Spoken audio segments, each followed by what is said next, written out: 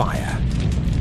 We've been using it since before the dawn of civilization, and for all our modern technology, it remains a terrifying, destructive force. Just a spark of electricity can turn an ordinary cotton shirt into a deadly fireball.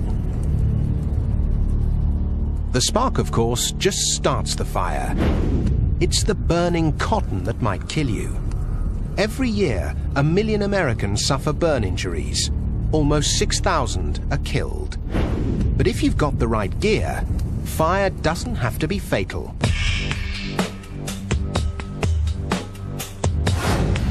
This is Westex in Chicago, Illinois.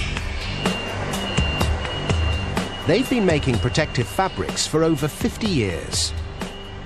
Here, they take ordinary cotton and turn it into a strong, flame-resistant fabric that can protect its wearer from fires, sparks, and electric arcs.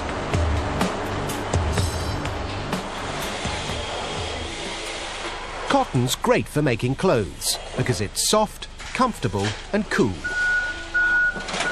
The trouble with cotton is that it catches fire at just 407 degrees Celsius. An electric arc flash can reach 19,000 degrees Celsius. That's 3 times the temperature on the surface of the sun. To resist that, a shirt needs to be more than stylish.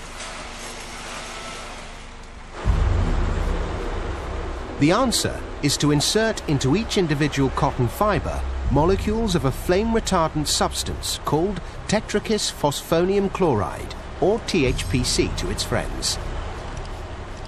THPC reacts to high temperatures, turning the cotton into non-flammable carbon. So the orange cotton turns black but doesn't burn. THPC was first used in protective clothing by the steel industry in the 60s. Nowadays they even put it in your sofa and your bed to help stop your house from burning down.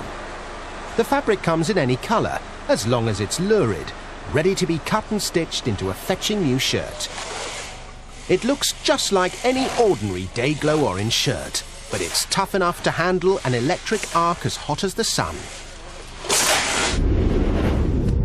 On the ordinary shirt, the flames spread rapidly, giving the wearer little chance of escaping serious injury.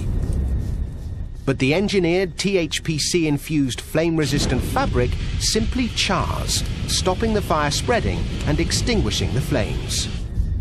This makes it perfect protection for people doing potentially risky jobs like fixing power cables. But if you work somewhere really, really dangerous all the time, you need some really, really heavy-duty protection.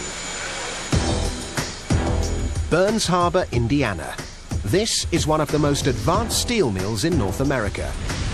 It belongs to ArcelorMittal, the largest steel company in the world.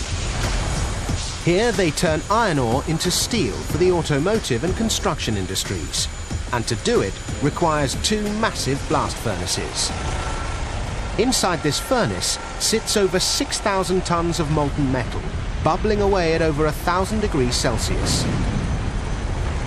For the workers here, wearing the funky day-glow shirts on their own would be like walking through a molten monsoon in your underwear. Cut to Gentex in Pennsylvania. Here they make the material for these heavy-duty heat-proof anoraks known as primary protective clothing. This is the stuff to put on when you know things are going to get very, very hot. For a suit that can stop molten metal, no ordinary fabric will do. So instead of cotton, they weave their material out of a special kind of synthetic heat-resistant fibre called para-aramid. It's the same as Kevlar, the stuff they make bulletproof vests from. Pound for pound, it's 5 times stronger than steel, and at high tension, it's a lethal cutting tool. If you got your fingers caught in this loom, they'd be sliced clean off. This layer of clothing has to be able to resist splashes of molten metal. The synthetic fibre itself protects at up to 700 degrees Celsius, but so can a frying pan, and it doesn't stop the meat inside from getting cooked. To stop the humans from cooking, the suits also need a reflective surface that the heat just bounces off. You might think the featherweight metal that wraps your snacks wouldn't offer much protection, but aluminium is highly reflective and, crucially, wearable. A thin film of it is bonded to the fabric, and the outer layer is finished.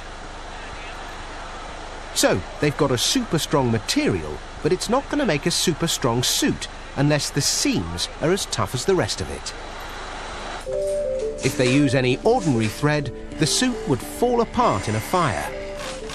The only way to make the seams strong enough is to use the same tough aramid fibre they wove the outer garment from. Here at Super Tough Tailors Chicago Protective Apparel, the boss is justifiably proud of their life-saving suits. In all the years, I never tire of it. It's really fun to watch a piece of material turn into a piece of clothing. I love to think that we keep people from burning themselves.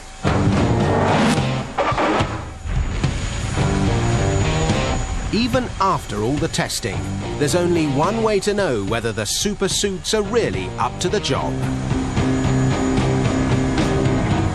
Here at the Burns Harbor Steel Mill, they get their baptism of fire. Regan Woodard's life depends on her clothing. A mistake in the manufacturing would let the 1,000-degree temperatures of the furnace burn her to the bone. But with 2 layers of protective gear defending against flame, heat and molten metal, her firewalk is just a walk in the park.